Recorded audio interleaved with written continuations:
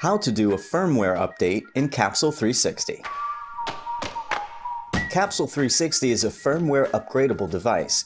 All hot new features and the bug fixes are released via firmware, and Capsule360 has the ability of updating its firmware without needing any cable connection to a computer. You can use the Capsule360 mobile app to update your device with a single click.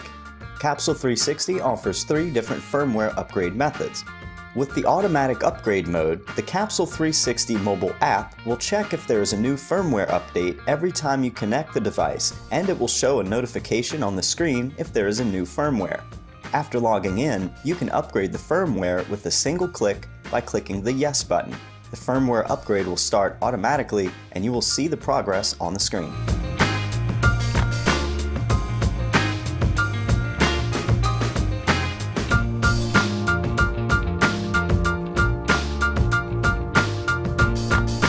The manual upgrade mode allows you to manually check if there is a new firmware for your device. First, you should click the gear icon to enter the settings menu, and then click to the Check for Updates button to check if there is a new firmware update. If there is an available firmware, you can select it from the list and click on the Update button to get started with the manual upgrade.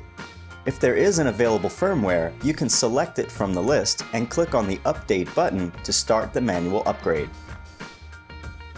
If your device is already up to date, but you still want to reinstall the latest firmware, you have an option to force your device to upgrade the firmware. For putting your device to the Force Upgrade mode, turn your device on by pressing the power button for a few seconds until the steady red light comes on. Then, open the mobile app and click Start Update Process.